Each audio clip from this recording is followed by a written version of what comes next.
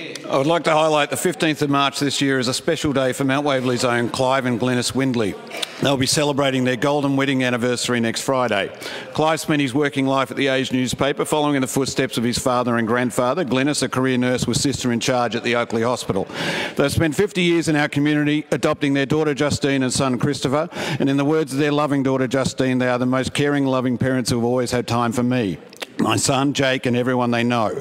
Mum will drive for 3 hours to pick up a friend for an appointment or cheer them up. GLYNIS and Clive have been hard-working and dedicated members of the combined Probus Club of Sindel for many, many years.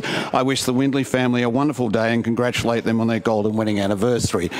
On another matter, our school year is well and truly underway and our preppies are off to a great start. Recently, I had the pleasure of handing out library bags to the first years, including my own Sammy, and Mount Waverley North Primary School, Pinewood Primary and Sindel South Primary. For the first time, these bags included 4 fantastic books to help encourage a lifelong love of reading. The children loved their new bags and were so polite to me. A big thank you to the principals Natalie Grieve, Karen Jenkins and Helen Freeman for their warm welcome. I particularly like to comment my wife overheard at the end of the day when one of Sammy's friends said, "Sam's daddy must have so many books at home."